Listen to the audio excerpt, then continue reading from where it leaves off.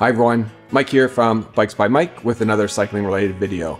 So I'm back upstairs to talk to you about my ultra premium custom wheel build featuring the light bicycles, AR565, carbon rims, and DT Swiss 180 hubs.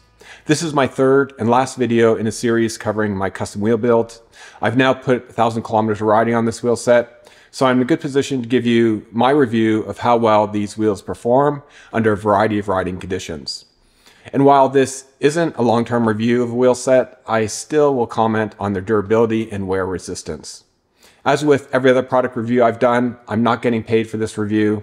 I bought all the wheel components with my own money and will gladly tell you if there are parts of this wheel I don't like.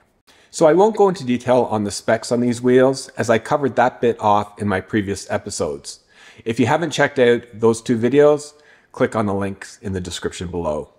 In short, here's the scoop. I built up this wheel set with some premium components. For rims, I chose the Falcon Pro AR565 disc, which is Light Bicycle's newest and most advanced road rims. It features their X-Flow profile, which they claim produces a rim with reduced aero drag, is more laterally stiff, and has 30% greater impact resistance. For hubs, I went with DT Swiss's top-tier, newly redesigned 180 hubs. For spokes, I went with DT Swiss's straight pull bladed spokes all around, but used their Aero comp for the front disc side and rear drive side, with the slightly lighter Aero light spokes for the front non-disc side and rear non-drive side. I originally built these wheels for my 2020 Cannondale SystemSix, but I've just recently bought a 2022 Cannondale SystemSix EVO high mod disc road bike. I'll do a review of the SystemSix in a future episode. But being able to test my wheels on two quite different styles of road bikes revealed quite a lot about these hoops. So I'll be able to give you my opinion on whether these wheels are more suited for a strong aero-focused bike like the SystemSix, or the aero-influenced but more all-rounder like the SystemSix EVO. And I'll do something kind of different in that I'll rate the wheels for use on each of the two bikes. Because wheels are optimized not only for certain riding conditions like flats or hills, but also for certain styles of bikes. Before I get into how these wheels perform, let me first comment on their durability. Now, I wouldn't expect anything to go wrong after just 1,000 kilometers of use, and that has proven to be the case here. The wheels have held their shape very well and are still super true. I also checked the spoke tension on both front and rear wheels, and there has been no drop in spoke tension. I'll be curious to see how they hold up over time, but that'll say a lot more about the quality of my own wheel building than the quality of the rims and other components. So I'm going to rate these wheels based on their performance in three specific areas: compliance, power transfer, and stability. From these three criteria, I'll give the wheels an overall rating for each of the two bikes. Okay, let's start with compliance, specifically lateral and vertical compliance. Let's forget about torsional compliance, as most riders don't notice it.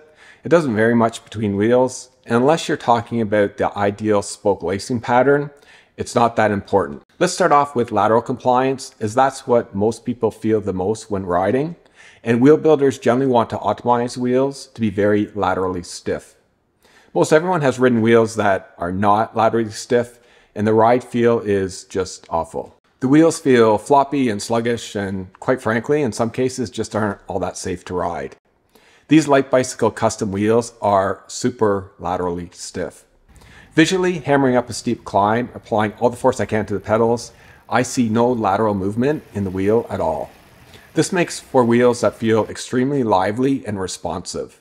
Sluggish and floppy are terms that cannot be used to describe these wheels. In terms of vertical compliance, they're also super stiff. I suspect the combination of the deep rim profile and the use of bladed spokes are partly at play here. On smooth pavement, it's not an issue, but with the wheels mounted on the Cannondale SystemSix, they are bordering on being too stiff for less than pristine asphalt, as they transfer a bit too much road vibration through the frame and, to me, the rider. Now, I should mention that by dropping the tire air pressure by about 5 or 10 psi or so, I could reduce some of the feedback, but not all that I wanted. But this is where I noticed the biggest difference in ride feel between the wheels mounted on the SystemSix versus the SystemSix. On my Super 6, the wheels had enough compliance to remove the irritating vibration over small road imperfections, yet still felt super stiff and responsive. In my opinion, it hit the sweet spot for a wheel that feels super light and responsive, yet still reasonably comfortable, or as comfortable as the top tier race wheel can be. Since the bike geometry between the two bikes is very similar, I attribute the difference in ride feel to the slightly rounder and less aero frame tubes and the more compliant seat post found on the Super 6. Regardless of the reasons, the wheels did feel noticeably different on the two bikes. Next is power transfer. Again, the wheels are massively impressive here. They just feel so damn fast on both flats and on hills. The stiffness has something to do with it, but also the fact that these are light wheels weighing in at just 1,400 grams. You feel like every bit of power you're applying to the pedals is going into moving the bike forward.